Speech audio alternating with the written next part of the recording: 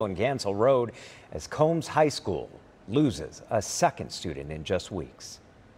Steps away from where Tuesday night's deadly shooting took place, a memorial set up remembering 17-year-old Jamiere Jenkins. All I can say is that there's terrible evil in this world. There's awful things that happen, but at the same time, there's goodness. Parents led a prayer walk at Combs High School Wednesday as students yet again mourn the loss of a classmate.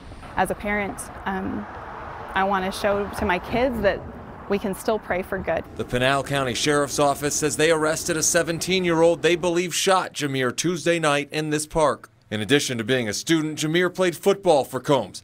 In a statement, the high school saying in part, quote, "The impact of these events is not only felt by our Combs High School campus, but by countless students, staff, and families district-wide whose lives have been touched by these senseless acts of violence." Last night we walked 2.5 miles through the streets of Queen Creek. Jamiere's killing coming the same night as a walk honoring fellow Combs student Preston Lord, who was killed at a Halloween party last month.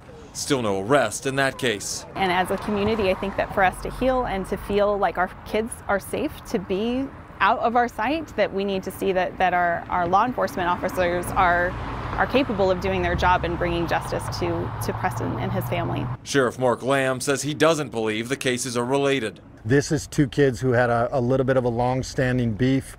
They got into a verbal argument, and unfortunately one pulled a gun out and fired one shot.